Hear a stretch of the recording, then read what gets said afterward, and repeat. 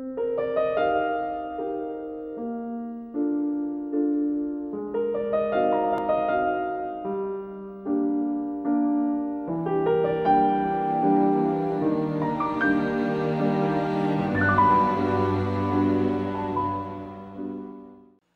there, I'm Janet Lynn. And I'm Will Zeilinger. We are coming to you from Long Beach, California. We are a married couple who write together and separately. Between us, we have 15 books, and yes, we are still married. We also write under E.J. Williams for our new series, International Mysteries. Our first book, Stone Pub, will be released in 2021. As published authors, we have spoken at several venues, such as BoucherCon, Left Coast Crime, LA Lit Crawl, West Hollywood Book Fair, Santa Monica Public Library, American Association of University Women, Glendale Public Library, and California Writers Club, Orange County. We've met so many authors over the years, and with the advent of Zoom, we thought we'd chat with authors that we know and love. Today we have Feride Buyuran. She is the author of Pomegranates and Saffron, A Culinary Journey to Azerbaijan. Broadly featured in media, her first U.S. published Azerbaijan cookbook has won 5 prestigious awards, including the Gourmand Best in the World. She lives with her husband and 2 children in the Los Angeles area. Welcome. 5 awards, my goodness. How about that? I've never met a cookbook author before. You're my first. Thank you. Thank you for having me. Oh, you're welcome. Is this your first cookbook that you've written? Yes, this was my very first cookbook. I was going to ask you, how did you decide to write a cookbook? It happened in 2007. Just an idea struck me. I said, I'm going to write a cookbook on Azerbaijani cuisine because there was none published in English in the US, published in the US. So I said, let me be the one who writes it. So I just came up with this crazy idea and decided to just follow through and do it. But there is, of course, history to it, why I decided to start it. I moved here to Southern California in 2002, newly married, and I craved homemade foods because back in Azerbaijan, I rarely cooked. The cooking was done by my mom. And we moved here, we wanted to eat homemade food. So I started to teach myself how to cook because back there, I knew a couple of things, but I can't say that I was really good in cooking. I started to learn how to cook. I would call my mom, my sister, get the recipes, experiment. And also I liked to check out cookbooks, international cookbooks from local libraries. Mm-hmm. I also like to go to the bookstores and just look at the ethnic or international cookbooks because I just loved I'm just leafing through those books, learning not only how to cook, but also learning about those cultures. It really fascinated me. So years passed, and then eventually the idea struck me, how about I write a book myself, because there was none on any shelves in the libraries or in bookstores. There was no book on Azerbaijani cuisine. So that's how idea came. That's I've always read that culture and cuisine are intertwined. You can't really learn about one without learning about the other. Absolutely, I agree, because the food of any country is its history, its ethnography, it's everything. It's folklore, it's all the elements that make the culture. So once you know the cuisine, you actually get to know the culture too. What was the one Azerbaijani dish that you couldn't find anywhere? That I couldn't find anywhere? It wasn't similar like is Lebanese, Israeli, Georgian, Armenian. What's uniquely Azerbaijani? Uniquely Azerbaijani. To say that, I have to be really knowledgeable about the foods of the world, like all the foods. So I can't really claim what's I meant for you. Yes, for me, for example, our breads are really interesting. Spiced breads, flaky, multi-layered. We really have a thing for making breads that require a lot of labor. Thinly rolled out dough, like multiple layers, buttered, spiced. I think it's uniquely Azerbaijani thing. And also we have a lot of pasta dishes. Noodles and dumplings that are really very interesting, I think. Yeah, and desserts, I mean, you may have, for example, dolma in other cultures, but our dolma is a little different, so it makes it unique, uniquely Azerbaijani. The ingredients we use or the way we wrap them, all of these things make dolma, let's say, particularly. My mother was Italian, and when you mention pasta, my ears always perk up. So what was how did you prepare for this book? What was the process? The process was, first of all, I worked on this book for 7 years. 7 years? Yes, that's from the inception of the idea all the way to seeing the book actually come off the press. So when the idea was born, my mom was here visiting from Baku. And I said, Mom, I have this crazy idea. I want to write this cookbook. So I sat down with her and she gave me all the recipes that she knew. So I wrote them down. Then she left, of course. She was here for a couple of months. And then I started to call my friends, my relatives in Azerbaijan, asking their friends and friends and friends and relatives to share recipes with me. And also every time I traveled to Azerbaijan, I tried to go to different regions and collect the recipes myself by speaking to people, by actually seeing how they're made. So that was the process of gathering the recipes. And then, of course, there was a testing part, writing part, testing part, photographing part, because I was my own photographer. And it's great photography, a wonderful photography in your beautiful book. Stuff. I mean, thank you so much. There is always room for improvement, but for that time I had to be resourceful because it's a self-published book. So the reason it took me 7 years to write this book and also to write this book and complete it is because I was not familiar with US cookbook publishing industry. I just had an idea and that's it. So along with writing the book, I had to research how actually the publishing industry works in the US. So every page in that book, even the copyright page, is an acquired knowledge. It's something that I had to learn how to do. That's why it took me 7 years, because people ask me, why so long? Because I had to do everything on my own. Self-publishing is not easy, but it's very rewarding. Yes. Now, did you make all the dishes that they photographed? Yes, I did. I did. That's a lot of food. But you're still skinny. Yeah. As of recently, I've been trying to lose weight. But yes, I had to cook in order to test as well, because I needed to make sure that the recipes work. I had to come up with substitutes because some ingredients were not common here.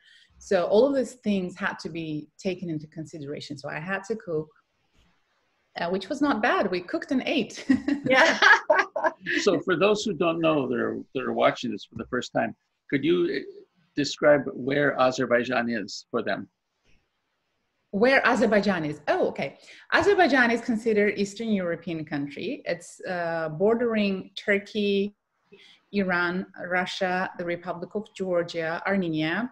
And it's bound by the Caspian Sea. That's where Baku, the capital, is located. And when a lot of people can't picture the place geographically, I tell them it's one of the ex-USSR countries. That's when it makes it easy for people to know. But it's now independent as of 1991. And yes. And you said you traveled there several times. Is it difficult to travel within Azerbaijan or travel to Azerbaijan? No, there is no difficulty at all. There are flights there. So my family lives there. Everybody's there. It's just me, my husband, kids, and dogs here. Everybody else is in Azerbaijan, and my husband's family is in Turkey. So we travel there in the summers usually. And it's not difficult to travel within Azerbaijan. It's a small country and no problems at all. It's fun. Which ingredients were the hardest to find, or you had to substitute? Some of the ingredients, for example, very regional, local ingredients, wild herbs, Oh, that wow. are really indigenous to the forests in the countryside, in Azerbaijani countryside. So you can't replicate those. But then I had to come up with some substitutes, like for example, wild sorrel, some other herbs that I can't think of right now. But there's a lot of local wild herbs that are used to make flatbreads, to put into soups, stews. So herbs are really important in our culture. So was probably the hardest. Generally speaking, it's easy to replicate Azerbaijani dishes here. Is it? I have to ask you, I have a sweet tooth. What's your favorite dessert in your cookbook? Favorite dessert? The thing is, I don't have a sweet tooth. Oh, I do. Yes, I like savory things a lot, breads a lot. Right now I'm trying to cut down on all of those, but in terms of what I like, I would say I like badam bura. It's a pastry that's multi-layered. I can show you the picture. I don't know if it will look properly there, but it's a multi-layered pastry that's filled with nuts. And it looks so beautiful. Because I don't have a sweet tooth, I just like to look at it. But my goodness, look at that. Looks very good. Oh my goodness. I like that. And could you show us the cover of your book as well? Yes, this is the cover of the book. Isn't that beautiful? I'm sorry, it just makes me hungry. Yeah. Thank you. It does make me hungry too. Now, as a child, living in Turkey as a child, many of my memories are those memories of the food. You know, things like basturma, which it's hard to find, and things like that. Like I said, some of them are similar, but they're not quite the same. And I'm sure that Azerbaijani has its own variation as well. So what did you learn doing this cookbook? What was how did it change your life? How it changed my life. The biggest reward that I received for writing this book is I met so many interesting people, actually, including you. If not for this book, I really would not know so many people that I know now from different parts of the world. It's Azerbaijanis who live in other countries. It's people who like other cultures and foods. They just connect with me through this book. So it's really amazing what a book can do. That's something that I never thought of when I was writing it. But I don't know if I answered your question right, but that's probably the biggest reward that I received. And what have you learned specifically? What have you learned putting the cookbook together?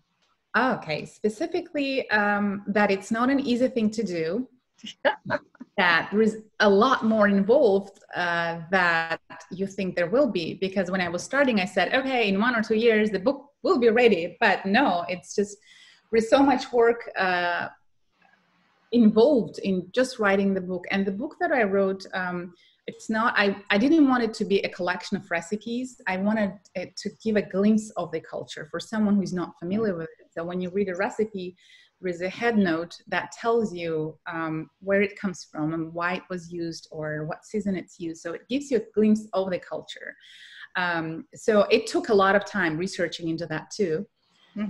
So I learned that a lot of research goes into writing any book. Well, I can't speak about other books because I haven't written any, but in terms of cookbook, yes, a lot of research goes into it. Well, as a graphic designer, it's a beautiful book.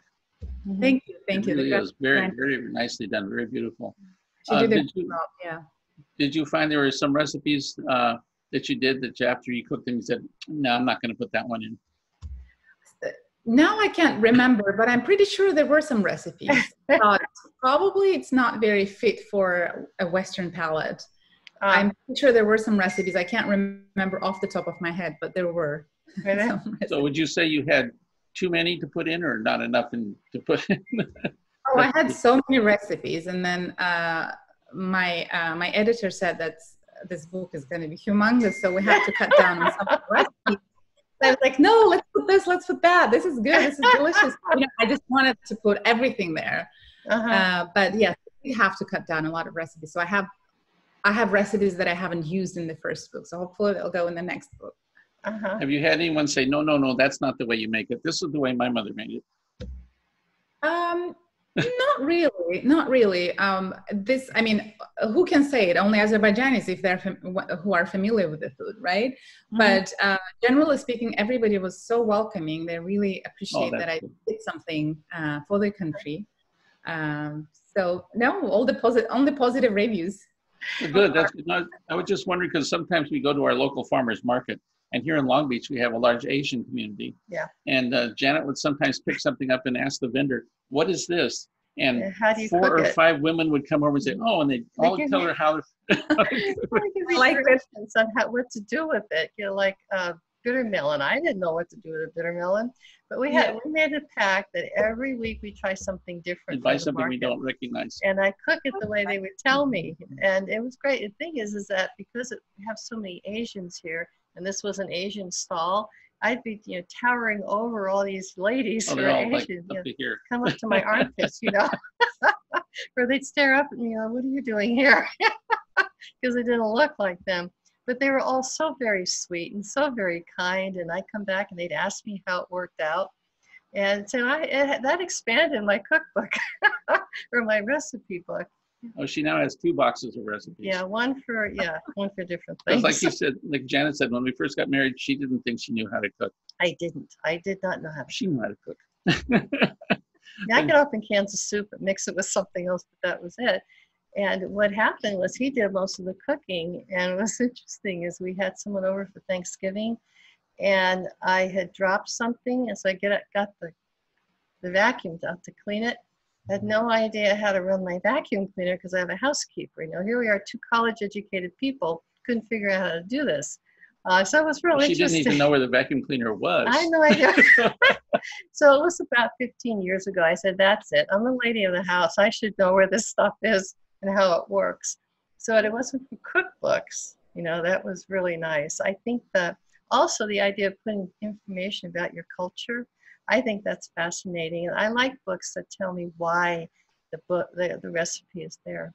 Mm-hmm. Did your mom help you?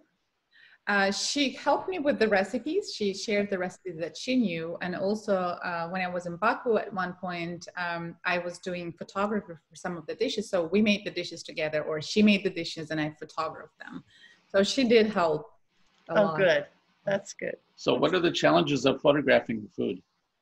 Oh gosh, that's probably one of the most challenging part of my book writing process because I didn't know how to photograph food. So I would I'm still not an expert by all means, but back then I would style the dish and take about 500 photographs of each dish and then choose one because I really didn't know how to make good pictures, but eventually one of them would come out nice. So I would use that picture in the book. But so it was a challenge. My camera was just a very basic entry-level camera. So I had to be resourceful. It was just a very big learning curve for me. Mm-hmm. Now, how long did it take you to work with the photographer to get all the pictures right? Well, she did a lot of the photography. Yes, I did. Oh, you did. Most of the pictures, maybe 98, 99%. The cover picture is not mine. I cooked it and a friend of mine came over and we styled it. Mm-hmm. And then I had a professional photographer come and take the picture. Oh, okay. Because it's cover and my camera was not for that purpose. So that is made by the professional photographer. And inside the book, there are a couple of, about maybe 15, 20 pictures or 10, I don't know, but a few pictures that are made by other people, mostly my friends. Mm-hmm. That are for certain things like nature or some of the dishes that their pictures were better than mine. So they were really generous in sharing them with me. Well, that's wonderful. So what's next for you? What are your plans? More cookbooks? More cookbooks? Yes, I'm currently working on my cookbook number 2. It's also on Azerbaijan, more regional recipes. So there is so people get a bigger picture of regional cuisine, Azerbaijani regional cuisine. So it's a work in progress. Right now I'm collecting the recipes or working on the recipes that I collected during my travels there and writing them. And then the testing, retesting, and all those things. But hopefully I'll have a publisher this time. Well, you have a good track record now. Yeah, you've got a track record now, so it'll be a lot easier. And what else are you doing? What else I am doing? This book actually led me to start doing culinary and cultural tours in the Caucasus, in Azerbaijan specifically, and also in the neighboring Republic of Georgia, because it's also part of the Caucasus. And so in 2017, this crazy idea came to me. Oh, this idea is usually crazy. It just came to me, and to lead a culinary tour to Azerbaijan, and I just sat down and started to write an itinerary the way I envisioned it. It had to be something that would take people off the beaten path, take them into remote villages, really get them engaged with people and witness their lifestyle and all that. So, and my first tour happened in 2018 in the summer.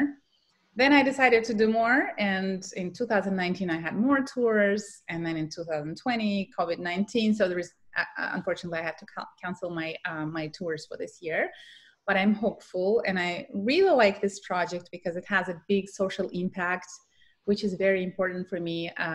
You know, we go to remote places. We don't dine in fancy restaurants usually in the countryside. We just go to people's homes and cook with them, eat with them. We try to understand each other. You know, we want them to make money and not big places. So this is a really a very interesting project to me, and I want to continue doing this. Are there a lot of different dialects in Azerbaijan? The language, the official language is Azerbaijani, which can be also called Azerbaijani Turkish. It's a Turkic language. I noticed it's similar. Yeah. Yes, it's similar. But also we have a lot of ethnic groups, ethnic minorities living in Azerbaijan. We have, they all speak their own language plus the state language of the country.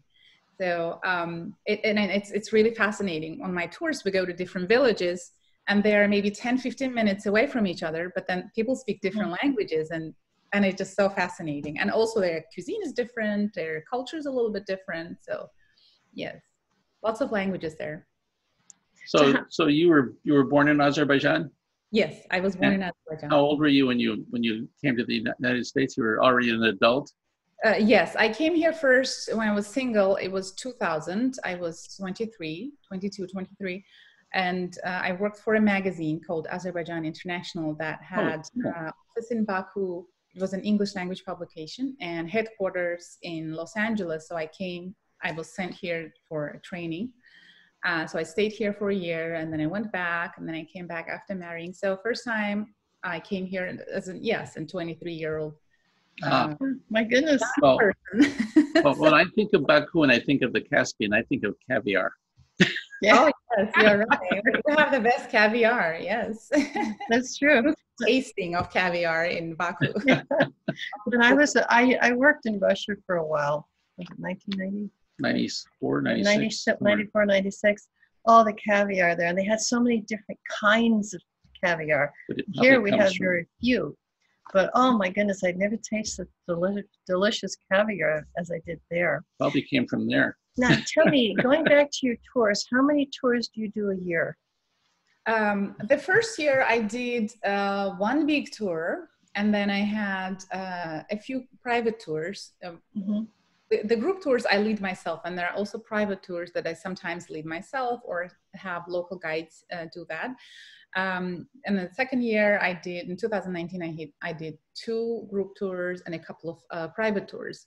So it's not that many a year yet, but I hope to grow it and offer artisan tours, plus food tours. So I want to show not only the food, but also everything else, which we already do in my food and culture tour. There's music, there's folk, there's arts, crafts, dances.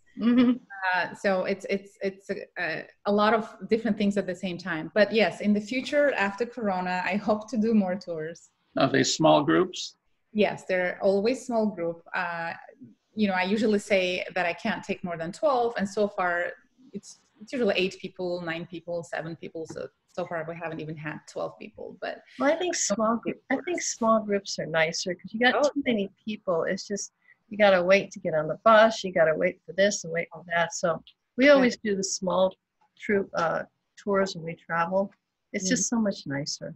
I agree. It's more personal, and we become friends. It's like a family traveling together. So, yes. So tell us a little bit about where can people find your book? The book is currently sold out, unfortunately or fortunately, I don't know. But I'm going to have an ebook possibly. Oh, okay. Because I'm considering to go into reprint, but I don't know if I should at this point. So maybe. I was going to ask, if you're going to do a second printing. Maybe. I'm not sure. So I'm thinking about ebook. Of course, I like to have, I'm just old fashioned. I like hard copies, not a person, but if it doesn't work, we'll just Well, we know lots of people who collect cookbooks. You know, they like cookbooks from all over the world. Right. The hardbound books. ones. Hard copy, right? Yes. Ideally, that would be great if I can do that. But if not, I'll consider ebook. So, but currently it's sold out. Well, good. Okay, well, gee, it was maybe great. you can find one on eBay. Yeah, you'd be surprised. Or Our Amazon. books are on eBay. I mean, you couldn't believe it. I mean, not eBay, but Yeah, Amazon, Amazon but on and- eBay, we don't know. used. We had no We idea. hope they read it. Hope they liked it. Somebody is selling my book actually on Amazon. I think it's for $300 and something, and people email me asking, Oh, "Are you selling that book for that price?" I'm like, "It's not me. It's not me. I would never do that." It's Yeah, but yeah, I know. Okay, well, listen. well, wait. No, so I was saying that yesterday or the day before, I was looking at your tour website, and it's a beautiful website. I mean, it's very Yeah. inviting. I think it's going to be very successful, continue to be successful for you. I thought it was really pretty. I mean, Thank you. visually, it was lovely, and it seems to have a lot of depth to it. thank you Very so much. colorful, Wonderful. too. Yeah. Okay, well, it was nice talking with you, Feride. It's been a long time since we've seen you. Good luck with your book, and we'll be putting it up on Chatting with Authors, and we'll put your website up as well. Thank you so much for that. You're welcome. Yeah, so at the end of this promotion, your website will be on there. Okay. All right. Okay, Thank you. bye. Bye-bye. Mwah. Have a good day. Thank you for watching. We will see you next time on Chatting with Authors. Be sure to push the subscribe button at the bottom of the screen. Stay safe, everybody.